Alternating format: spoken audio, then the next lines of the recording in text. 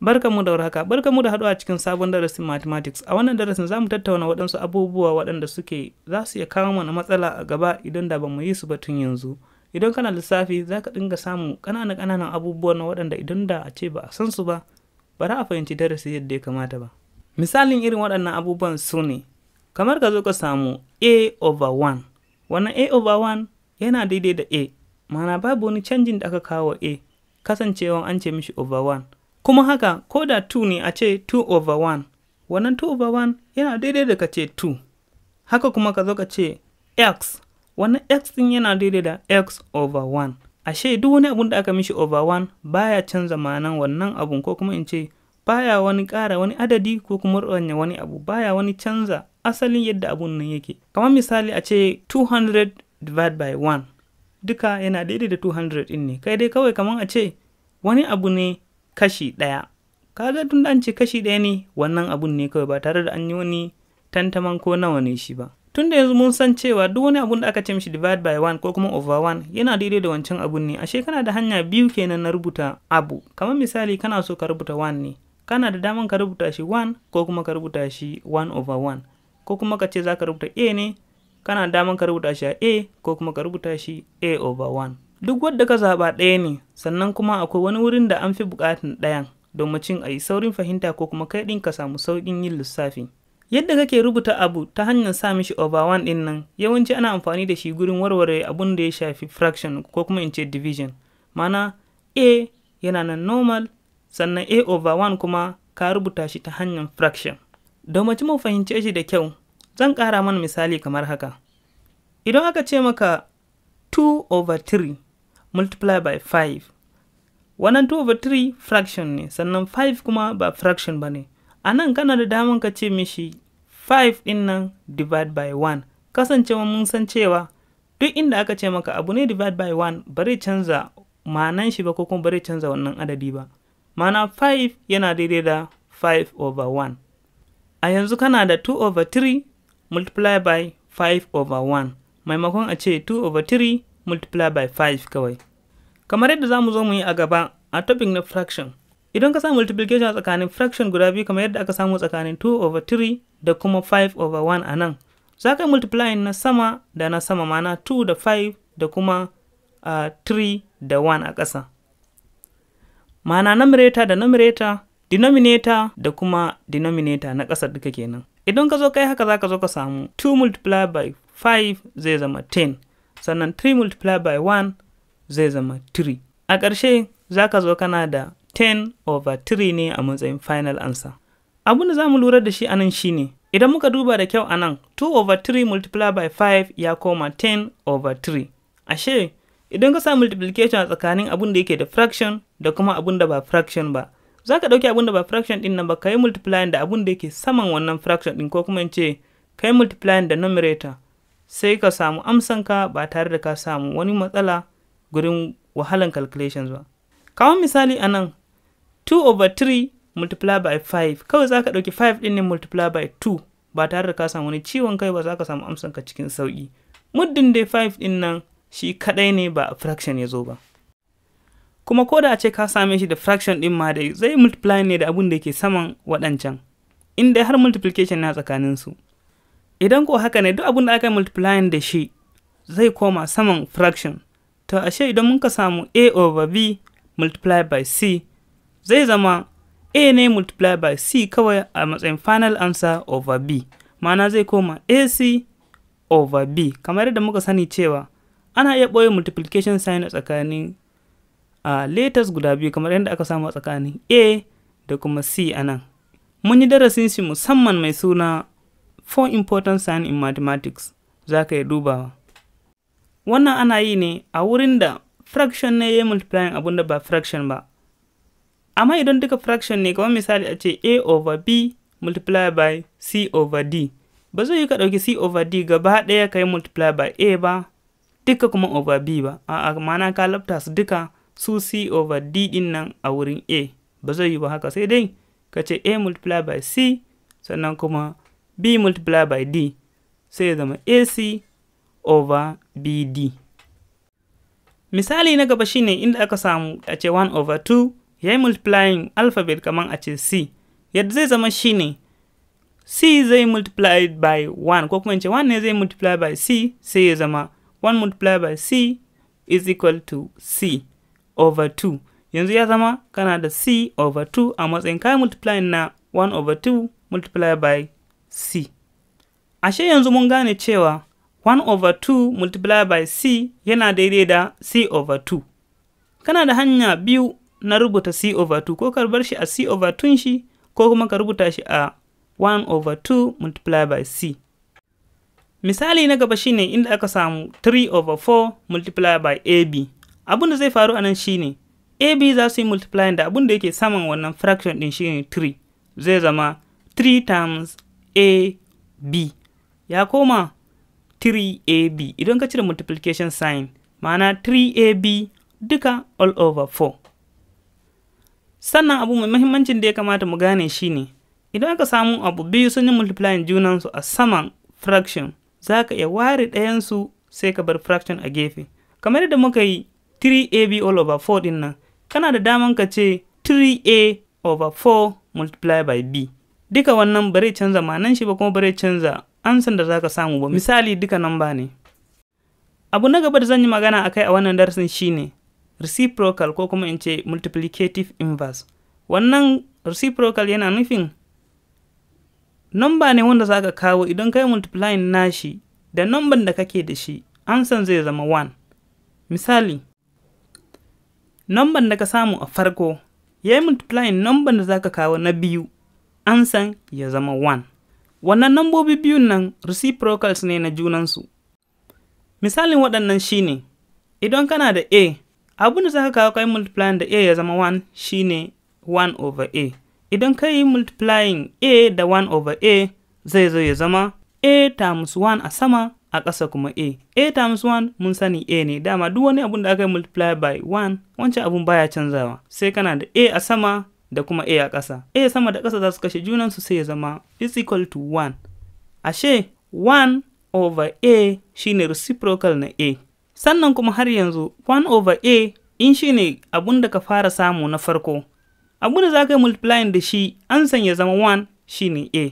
Ma'ana dai A kuma har yanzu shine reciprocal na 1 over A. In A ne ka fara da shi, 1 over A shine reciprocal naka. In kuma 1 over A ne ka fara da shi, A ne shine reciprocal naka. Kuma haka yake idan ka fara da 2. Reciprocal na 2 shine 1 over 2. Idan ka ce 2 times 1 over 2 zai zama 2 times 1 a sama da kuma 2 a ƙasa.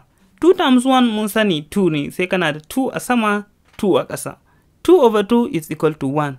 Ashe, reciprocal na 2 shine 1 over 2. In mun duba da kyau, duk wani abun da ake son reciprocal na shi za a yi 1 over shi wancan abu. Kawai misali muna son reciprocal na 2 muka ce 1 over 2 shine reciprocal na shi. Haka kuma idan muna son reciprocal na B, za mu ce 1 over B shine reciprocal na shi. Haka kuma minus X, reciprocal na shi shine minus 1 over X. Sannan idan muka ce C, ko kuma in ce minus C, shi ma reciprocal na shi ne minus 1 over C. Reciprocal na N shi ne 1 over N. Reciprocal na minus 1 over X shi ne 1 over minus 1 over X. Wanda zai zama is equal to X idan mun warware shi kamar da za mu zo mu nuna a darasinmu na gaba mai suna fraction, yadda ake warwarewa har a zo a samu irin waɗannan ansa ko kuma yadda ake warware irin matsaloli irin wannan. Haka idan muna so reciprocal na 20 shine 1 over 20, kuma reciprocal na minus 1 over 7 shine 1 ne over ko kuma in ce 1 ne divided by minus 1 over 7. Idan ka warware zai zo ya zama minus 7. Zuwa yanzu ina fata mun fahimci menene ake nufi da reciprocal na number. Sannan kuma mun san cewa idan aka yi multiplication tsakanin fraction da wani abun da ba fraction ba, wannan abun zai je ya hau sama, ko kuma in ce zai multiply ne da abubuwan da suke numerators, ma'ana waɗanda suke sama na fraction ba na ƙasa ba. Sannan kuma mun san da cewa muna da hanya biyu na rubuta number. Na farko za mu iya rubuta shi kaɗai, sannan kuma za mu iya rubuta shi mu ce masa over 1. Sannan kuma later ma za ka iya masa haka ka ce A misali, za ka iya ce kuma A over 1. Duka ɗaya ne. Abu da za mu bayani a gaba kuma shine identity. Identity kala biyu ne, akwai multiplicative wanda yake aiki a wurin multiplication, sannan kuma akwai additive wanda yake aiki a wurin addition. Idan muka zo kan na multiplicative zan ba da misali. Idan aka ce n times 1, ansan zai zama is equal to n. Sannan idan muka ce n divided by n, ansan zai zama is equal to 1. Sannan kuma idan muka ce n times n, nan kuma zai zama n square ne, ba zai zama n ba kamar yadda ya bamu a farko, ko kuma ya zama 1 ba kamar yadda ya bamu da muka yi division tsakanin n da n. Haka kuma idan mun sa number muka ce misali 5 times 1, zai zama is equal to 5 ne. Haka kuma idan muka zo muka ce 5 times 5, ba zai zama is equal to 1 ba, zai zama is equal to 5 square, kuma ba zai zama is equal to 5 ba. Sannan idan muka ce 5 divided by 5, ansan zai zama is equal to 1. Wannan in mun duba da kyau, idan aka yi multiplication tsakanin 1 da n, ansan zai zama n. Ma'ana don multiplication da 1 bai sa n ya zama wani abu ba. Haka kuma da muka zo wurin 5 times 1 bai sa wannan 5 din ya zama wani number daban ba, ya bar shi dai a matsayin shi na 5 na shi. Wannan abun da za a yi multiplying da shi har ba zai iya canzawa ba, ko kuma ba zai canza asalin wannan adadi ba, ko kuma asalin abun da aka yi multiplying da shi ba. Wannan shine ake kiran shi multiplicative identity. Multiplicative identity shine 1. Duk lokacin da kai multiplying wani abu da 1, an san ka zai zama wancan abun ne, ba zai taba canzawa ba. Wannan 1 shine multiplicative identity. Sannan idan kai divide by wancan abun na farko da kuma irinsa har yanzu, mana kamar yadda muka yi da n da n, an san zai zama 1. Wannan 1 din shine multiplicative identity. Haka kuma wurin 5 divided by 5, nan ma da ya bada wannan multiplicative identity din. Misali na gaba shine additive identity. Wannan additive identity shi kuma number ne waɗanda, ko kuma in ce number ne wanda idan kai plus da shi ba zai canza ma'ana, ko kuma ba zai ƙara wancan adadi ba. Kamar misali idan ka ce n plus 0, an san ka zai zama is equal to n. Haka kuma idan ka ce n minus 0, an san ka zai zama is equal to n har yanzu. Sannan idan ka ce n minus n, an san ka zai zama is equal to 0. Sannan idan ka ce n plus n, an san zai zama 2n, ba zai zama is equal to n ba, kuma ba zai zama is equal to 0 ba. To wannan abun da idan kai addition ko kuma kai subtraction, an san ka zai zama kullum ɗaya ne, ko kuma in ce idan ka fara da a ka zo ƙarshe za ka zo ka samu a idan kai wannan addition da wannan number.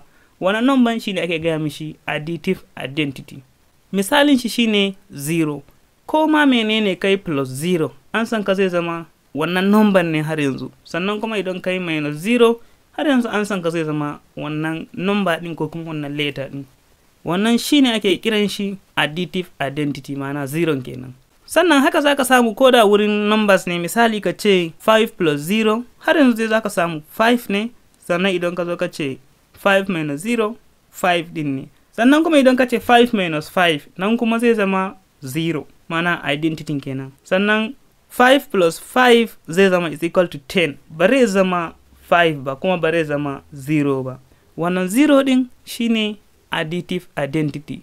Shine kadai wanda za ka yi plus da shi ba tare da ya canza asalin yawa ko kuma adadi, ko kuma in ce ma'anan wanda aka sa musu 0 ba. Da wannan ne na kawo ƙarshen wannan darasi. Sai dai wannan darasi ne wanda yake sharan fage ga darussan da za su zo nan gaba, wanda suke kamar change subject of the formula, fraction, indices da sauransu. Don mutum fahimci waɗannan topic ko kuma in ce darussan da za su zo a nan gaba, shi yasa na yi fara da waɗannan, don mutum kare zama muna cikin calculations ko kuma ina cikin bayanin darussan da za su zo sai a samu matsala, kasancewa don ba a san wannan darasi ba, ko kuma in ce don ba a san abubuwan da muka yi a wannan darasi ba. Sa'annan waɗannan darussan da na ambata a bayan da nace zan yi su a kwanan nan, darussa ne masu muhimmanci a science. Darussa ne waɗanda idan baka iya su ba, ko kuma idan mutum bai iya su ba, za ga yana ta complain akan science, a ce science yana da wahala ko kuma wani abu. Duka don rashin waɗannan darussa na mathematics, musamman ma wanda yake calculation yake bashi wahala. Waɗannan topic ɗin ne wanda bai same su ba, shi yasa science ɗin gaba ɗaya yake bashi wahala. Amma nan gaba kaɗan duka za mu warware komi. Sa'annan su topic ɗin nan da za mu zo in yi su, ba zai yi ka fahimce su ba, dole sai ka iya waɗannan abubuwan da muka yi a baya, ko kuma in ce waɗannan darussan da muka yi a baya kamar clearing bracket da kuma irin su LCM, 4 important sign in maths, dole sai ka iya waɗannan. In ba haka ba zan zo in yi bayanin su amma zai zama ka abu mai wahala ka iya fahimtar su, domin shi science komi mataki ne. Idan baka fahimci matakin ƙasa ba, matakin sama zai baka wahala. Don haka ina mai bada shawara, idan baka iya ba ko kuma baka gama iya waɗannan darussan da na yi a baya ba, ka koma ka je ka kalli wannan darussa ka iya su sosai da kyau, domin su ne za su taimaka maka ka fahimci wannan darasi da za mu zo mu yi a gaba. Kuma wannan in ka fahimci wannan darasin da za mu zo mu yi a gaba, ba za ka sake samun matsala da calculations ba a cikin science ko kuma in ce a cikin mathematics ma a nan gaba. Sannan a cikin darussan da zan yi a kwanan nan, akwai darasin koyon karatu da rubutun turanci kamar yadda na alkawarta muku cewa zan yi su a darasin da ya gabata na koyon karatu da rubutun Hausa. Sannan shi ma darasin koyon turancin da zan zo in yi, za ka fahimta ne idan ka kalli darussan da na yi na koyon Hausa a baya, domin zan yi amfani da abubuwan da na koyar da kuma ta yadda na yi wa mutane misali a wancan darasi wurin nuna wannan darasi da zan zo in yi na koyon turanci, ko kuma in ce na koyon karatu da rubutun turanci, wanda daga ka gama wannan darussa za ka fahimci karatun turanci ba tare da sai ka samu wani yana nuna maka ba tare da ka samu damuwa ba. Idan kana da tsokaci ko tambaya akan wannan darasi ko kuma darussan da suka wuce a baya, za ka iya yi mana shi a comment ƙarƙashin wannan video, ko kuma ka tura mana sakon email a MNSS Maths ko kuma My New Science School. Sai mun haɗu a darasi na gaba. Mun gode.